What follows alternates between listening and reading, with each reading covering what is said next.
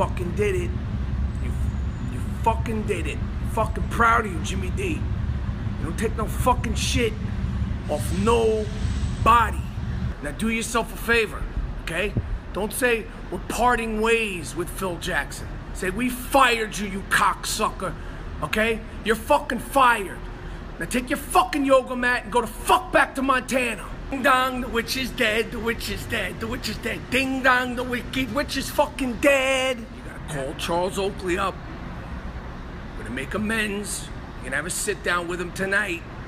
You're gonna make that whole situation go away. Alright? You gotta call up Oak. Make things right with Oak. But I am proud of you, Jimmy D. You got the juice now. It's your sit. Wow. Wow, wow, wow. KnicksFanTV episode 2. Where do we begin, man? It's unbelievable turn of events. Let's go. Things are changing by the day. C Black here, the NYC Jedi on the other side. What's happening, ladies and gentlemen? Like you say, episode 2. Before we get into the obvious news, we just want to say first and foremost, last week at the launch of episode 1 was a smashing success.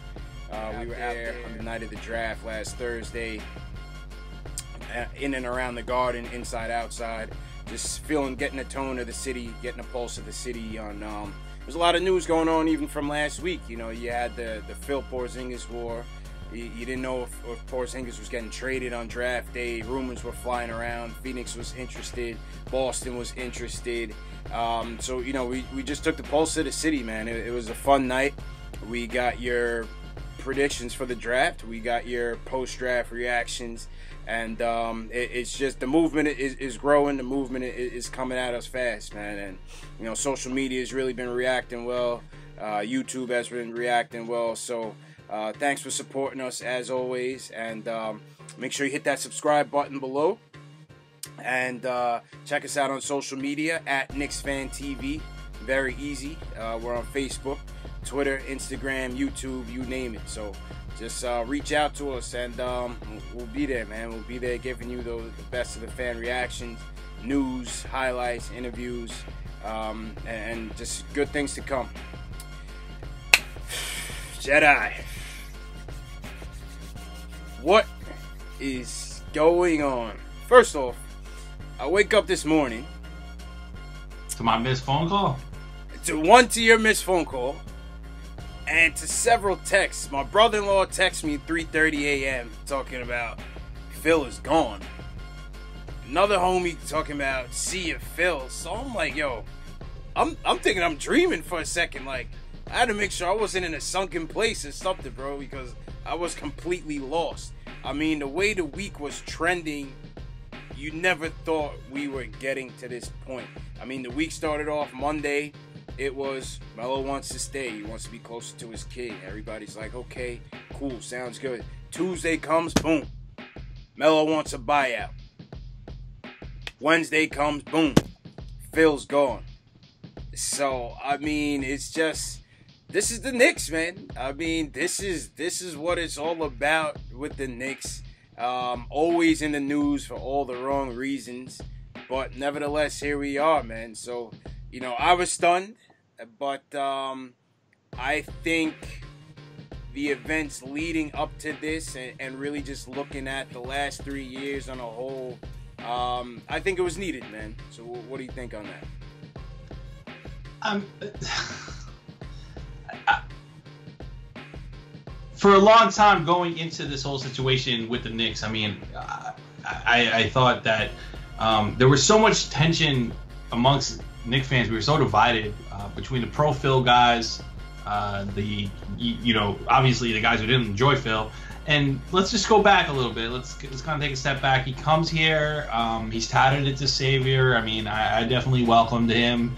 I always thought that, you know, we're looking into his 11 rings a little bit too much. But, you know, credit where credit is due. The news of the Phil firing for sure is a shock. I think that comes with the territory of the Knicks. I mean, this team never ceases to surprise me at the end of the day. As you alluded to, we are always in the news for the wrong reasons.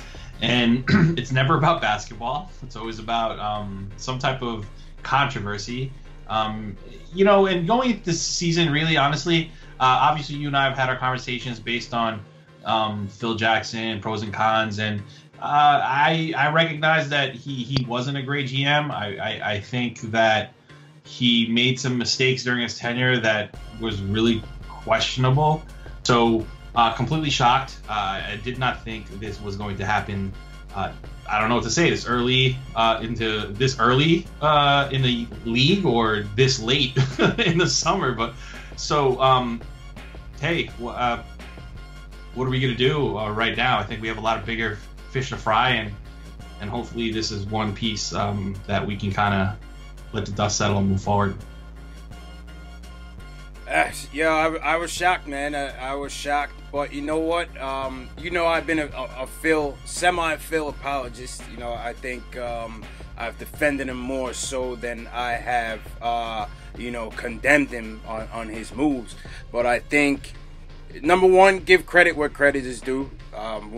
You know, as Knicks fans, we have this animosity towards Dolan.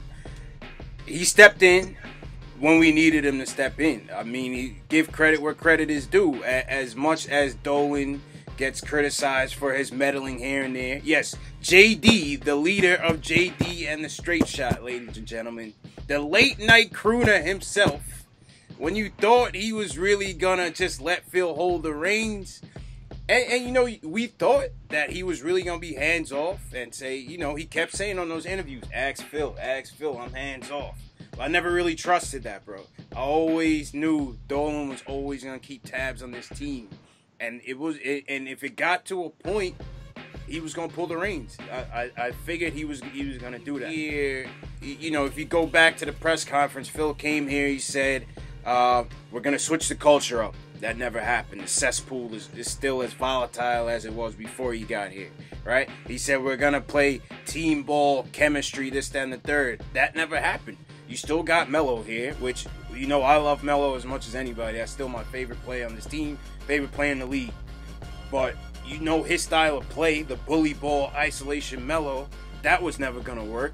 Then you bring in, on top of that, Derrick Rose, another bully ball, isolation guy. So it just never, the vision was just up and down, up and down, up and down. No consistency to the vision. Thirdly, he said, he spoke on media transparency. And if you reflect even on this season, there was you didn't hear from him until when? At the end of the year? I mean, you heard from Charlie Rosen, who I'm convinced is really just Phil Jackson. That's just his pen name. Charlie Rosen doesn't exist. It's like Michael Jordan and Johnny Kilroy. You know what I'm saying? Like, Charlie Rosen is really just Phil Jackson, just airing out his feelings, you know. But I say that to say you heard more from Charlie Rosen than you heard from Phil Jackson. So, you know, legacy standpoint, I think it's still left to be seen, based on the fact, and I only say based on the fact that you still gotta give him credit for KP. You have Willie Hernan-Gomez, who just had made the All-Rookie team. You don't know what that's gonna be.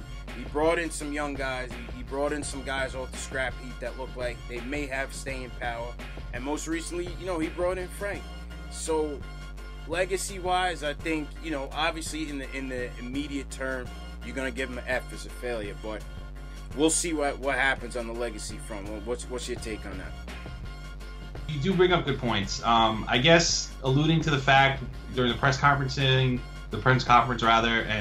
going back to the point where media transparency, team ball, getting back to basics, you're 100% right, and you hit the nail on the head. And as an anti-Phil guy, that really kind of put a lot of things in perspective. But also at the same time, what we say is not usually what we do, especially when it comes to sports. Let's be completely frank. Phil Jackson came into this situation with 11 rings as a coach, 2 as a player, with no GM experience. And that was my biggest qualm at the beginning. I said, listen, we're reading into the rings too much. I don't think he's the greatest person to begin a rebuild, because I think at that point you had Melo, you had a couple malcontents in Tyson Chandler when Phil came, JR and Shump were still on the team. And, you know, he made the appropriate moves to get the bad juju off of the team, and I think that was a step in the right direction. But the method that he now, I'm not going to go back into Tyson Chandler trade. I'm not going to go into the Shump JR trade. But the return for those type of players, especially Cedar Production, I'm not going to harp on the fact that these guys won a championship. Tyson Chandler played really well in Phoenix, because it really has kind of created a rift between a lot of Knicks fans, and I want to look past that, because I really think we aren't all Knicks fans. We're all in the same boat. I want to kind of move past that, but you're right. I just think that in regards to his legacy, he did a lot of good things here. I mean, he drafted extremely well. He's done very well in terms of identifying talent, and I don't know if that's him or his scout team, but nonetheless, from all the good he did in terms of our youth movement, I have, without a doubt, I cannot question that by any stretch, except when he included the trade of Jerry and Grant. I like Jerry and Grant, but again, another story for another day. But at the end of the day, what he did negatively outweighed the positive. And that's why Phil Jackson isn't here today. And what I'm looking at this now moving forward, I know a lot of pundits are saying, well, where do we go from that? Here, we drafted Frank as a triangle guard. I'm like, listen, NBA players don't get drafted because of their ability to play in certain schemes. They get drafted because of their ability to step it up on the NBA level. So whatever scheme we have, Frank will be able to adapt. And I'm still looking at this, despite that being Phil's guy or Phil's pick. It's a good draft pick in my opinion. I'm excited to see him.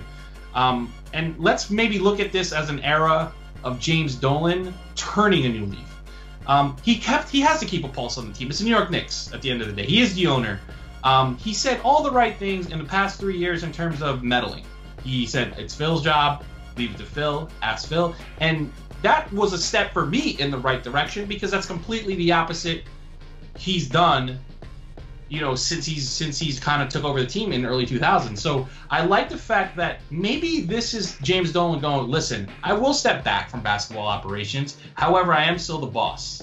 And if I start to see things that I believe are not in the best interest of my team, then I need to step foot and do something about it. And that's what he did. And I got to give kudos to James Dolan for making that move, because that was he did entrust this guy to do things. But I think James also understood, like, listen, the whole Melo thing was not the best way to handle it. I gave you a pass.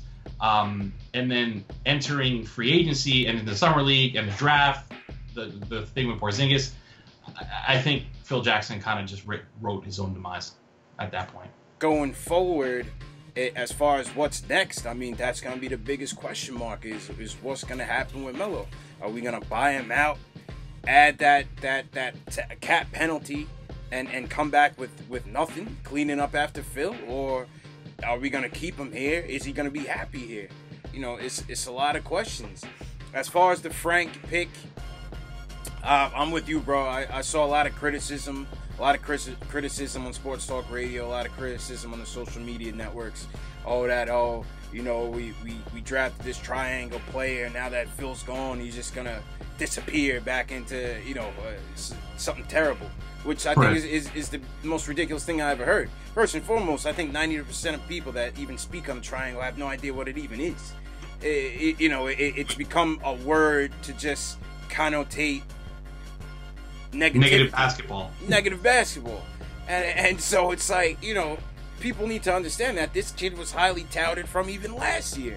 And that had nothing to do with triangle. That was just from evaluating prospects for the NBA draft. He was high on a lot of teams' draft board. We even heard that Dallas and Mark Cuban was after him. If we didn't take him, they were going to take him. So we'll see. Give the kid a chance. He's 18 years old. Like I said, we need defense here, and if that is one of his skill sets, then let it be. You know, we'll see. When the smoke clears, we'll see what this kid is going to be on this team. And no matter the system, I think, you know, if it's meant for him to be a good player, he will be a good player. As far as what's next, as far as who do we replace Phil with, You know, the next story that you heard early the morning of the firing was that the Knicks were interested in Masai Ujiri with Toronto. Now, he's a guy who's currently on the contract, so, you know, in the beginning I was saying, all right, well, that's a good move, but then it's like, do you really want to give up picks just to obtain the next president of this team? And it would be a Knick-like move to give up picks to the guy that has fleeced the Knicks for draft picks over the last 10 years. Just the final fleece. Yeah, just the final fleecing, just to bring him aboard and have him sell off more draft picks and do nothing. So I think we need to be leery of that. I heard Mark Jackson's name being bandied about. Listen, I love Mark Jackson as much as anybody, except for his Pacer years. But, you know, number one, I think he's blackballed from the league for some reason, and it's becoming evident year in and year out when he doesn't get any type of interviews for any type of role in this league except for commentating. But number two, we need somebody with experience here that's in it for the long haul, that knows what they're doing, that could come in, set up a team properly, and really, you know, get this team on a charted course around Porzingis, around Frank, around Billy, these Euro kids, you know, and really lead us from that standpoint. Yeah, I mean, in terms of Phil's successor, I'm actually, you know what, and you'll probably be shocked to hear this, dude. Honestly, I'm taking a step back, man. I don't want to rush to anything. So you want Steve Mills leading the charts? No, I'm not indicating. I'm not. No, I'm not saying if Steve Mills is the answer. But what good does it do if we let Steve Mills go tomorrow, right? Who goes in his place? Allen Houston? I mean, maybe, but I don't really see that happening. Steve Mills worked really closely with Phil Jackson. I'm sure Phil and Steve had their agreements and disagreements, but Steve, he's capable enough to navigate this team, at least for the time being. I'd even entrust him for the season. Because at the end of the day, unless he makes a major move, aside from Melo, what's he really going to do to put us in a bad position? I think if he follows Phil's mantra, which let's go back to giving Phil a little bit of kudos on this, let's think about this. This is the first time since 2005, I believe, the Knicks have had a first and second consecutive round pick. Like, that's huge. And moving forward, we're going to have that because we've kept all our assets. All those bad trades that we've created, that we pushed assets out, those are off the books. We have all of our draft picks, so that's that. The other thing is that, kudos to Phil, we now have an extremely young and capable core centered around KP. You've got Willie, you've got Frank, you've got guys like Kuz. We've got a really solid team, and on top of that, we have a dynamic scorer in Carmelo Anthony. When I look at this team right now, let's say there was no saga, we weren't competing for a championship, and we were starting anew, and you look at that roster, you're pretty confident that you can win some games next year. Let's do it that. Let's go out there, let's play hard-nosed basketball, let's let Jeff Hornacek implement the system that he wants to implement. Let's play this year out, and that goes for Carmelo Anthony too. It would be extremely asinine to buy him out at this point. He's owed $50+ million. What do you think, given Carmelo's history thus far, would be the negotiation of a buyout? He's going to try to recruit at least 3/4 of that. On top of that, we take cap hits regardless of the stretch provision. We don't need to do that. We've seen how that's crippled us in the past. We need to build our brand back because at the end of the day, what Phil's really done is he's turned free agents off to this town. And I will not put that solely on Phil. The people who have done that things behind him, New York's not that popular of a destination, I think, for the last 5 seasons.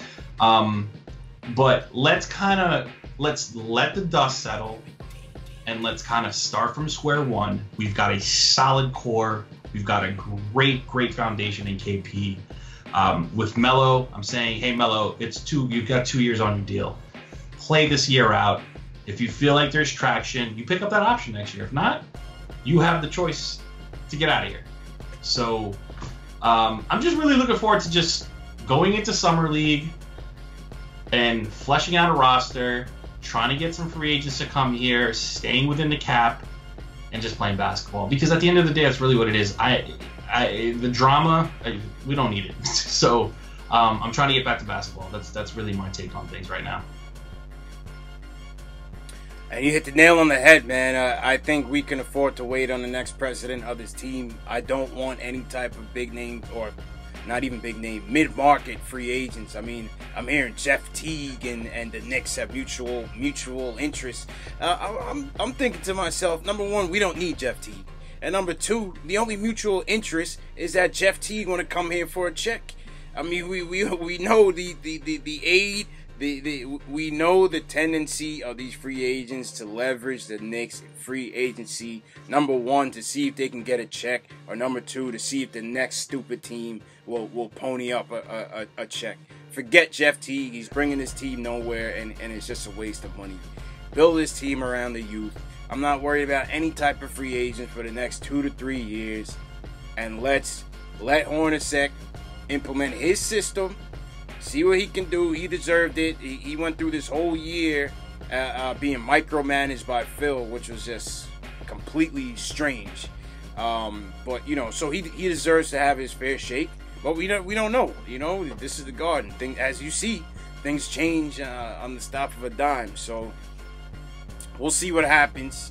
So everybody, just continue to stay tuned. Once again, hit that subscribe button. Hit us up on social media. And, you know, be sure to send us your DMs, too. We want to hear from the fans. We want to hear your thoughts on the Phil Jackson firing. I'd really love to see what you guys think in terms of the pro-Phil supporters. I'd like your take on it. I'm trying to be as even keel as possible. I will be the first one to say that I didn't enjoy his tenure here. But he has done, he's done good things. So, yeah, definitely engage with us. We'd love to hear your comments, as my partner has alluded to. And yeah, let's keep it going, man. Let's get back to basketball. KnicksFanTV, keep it locked. Peace. Deuces.